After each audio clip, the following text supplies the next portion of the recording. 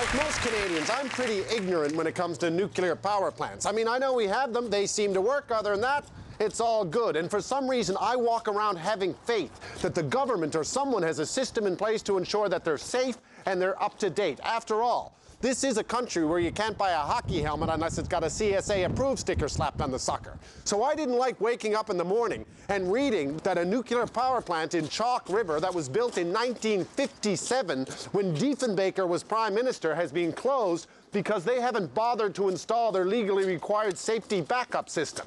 That's not a good story. That's a bad story. That's a heads should roll kind of story. Now, normally, in these situations, the buck should stop with the minister in charge. That would be Gary Lunn, Minister of Natural Resources, who, as it turns out, knew that this plant didn't have a safety backup system 4 months ago and did absolutely nothing.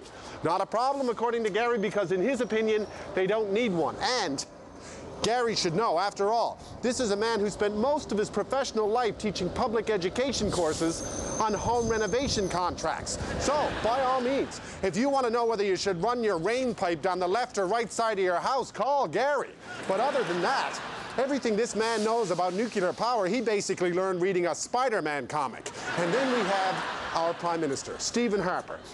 He blames the whole thing on the Liberals. And not because a Liberal didn't install the backup system, no, but because the woman who blew the whistle on the power plant was appointed by the Liberals. She's also an expert on nuclear power and the head of the Canadian Nuclear Safety Commission. And Stephen Harper, an economist by trade, now wants her fired. Harper is like the mayor in Jaws saying, we can't close the beach, it's the long weekend, the tourists are coming. Except in this movie, the woman who stood up for Canada, the one who blew the whistle, is the one who might get eaten.